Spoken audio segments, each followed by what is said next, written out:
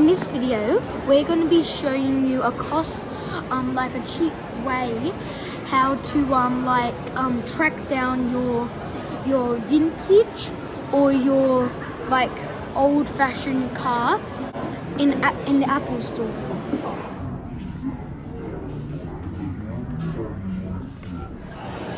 We just bought our AirTag, and so that we can track our Rover P480, and we're gonna hide it somewhere in the car so nobody knows where it is.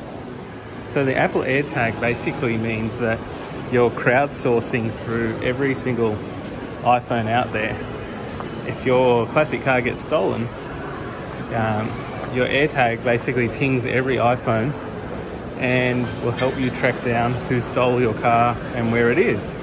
So it's a really cost-effective solution because you just put it in there, the battery lasts a year, hide it somewhere in your car that will take them a long time to find, and you've got a tracking solution. Okay, so I'm going to open up the AirTag now.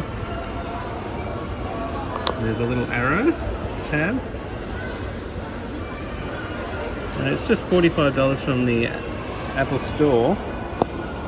You can get a family pack if you've got lots of things you want to track. I just want to track the old Rover, so that's what I'm going to be using this for primarily. Okay, so inside, just pull this out. It just says AirTag. Opens up.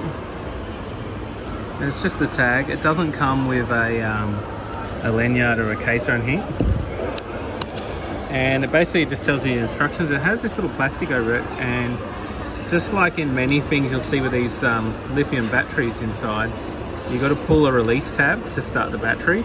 So when you unbox it for the first time, the plastic's actually holding in a little battery tab, and it's not until you pull that this activates.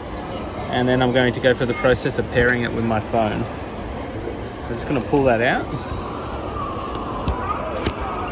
and now it's activated and it makes a noise.